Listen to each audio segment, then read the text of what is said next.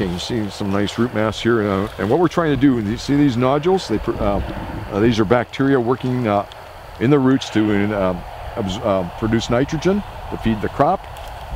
The soybeans, what I'm trying to do is I'm trying to get a taller plant, I'm trying to get it to branch, and I'm trying to get more pods set. So in every area I want 5 pods.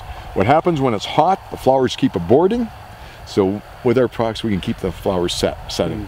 So last year I did it one day at a farmer's. I gave him some TruFos Platinum.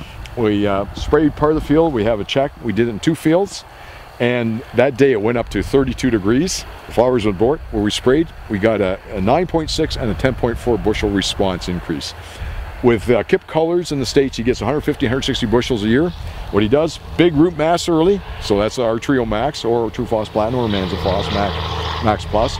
Then we get the plant growth, that's a couple TruFos Platinums with our herbicide or Manzafos Max Plus. And then when it gets hot, once we start getting flowers from reproductive system R1 to R5, we'll spray when it's hot, we'll keep setting flowers, we're going to get the big yields. So what we're after is trying to maximize the yields, and we're trying to get a plant that's just set from top to bottom. We're trying to get 3 to 5%. We're trying to get a branch so there's more surface area, and we're after a good production. And then at the end, you'll see at the top, we'll get these little pods at the top. We want those set and those seeds big. Those are our Florida pods. That sends us to Florida if we get them sized up and get some extra bushels per acre. Okay, so that's what we're doing with soybeans. Trying to maximize our yields. You look at corn, most corn will produce 1 year, okay? Now here's one start of a second, but it's not going to be any good. Now each leaf primordia can produce in a year potentially. I'm trying to produce 2 years on a lot of the corn. I'm also trying to make the corn a little longer, and I'm trying to send extra 2 rows. Because the corn, even the same variety, depending on the stress, will say around the 4th leaf, it determines how many rows are in that corn.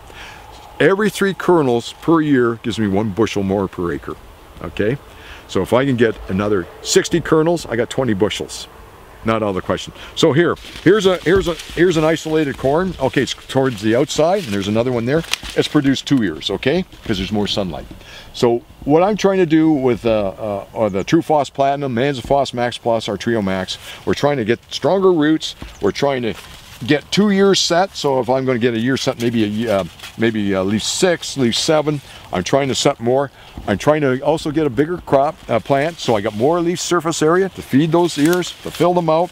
I'm trying to get a strong root early to actually get more kernels here. The gibberellic acid, I'm trying to make a bigger ear, a longer ear, so there's more kernels this way.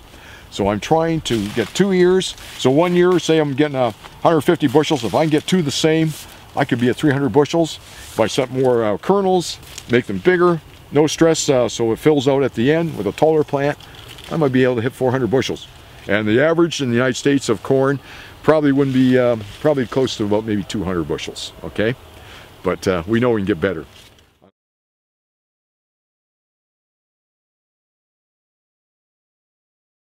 The highest genetic potential, say in a bag of corn or soybeans, is right there in the bag. From that point of planting, it goes downhill from there, okay? Weather conditions, nutrients not getting there at times, their soil conditions, well, there's a lot of things.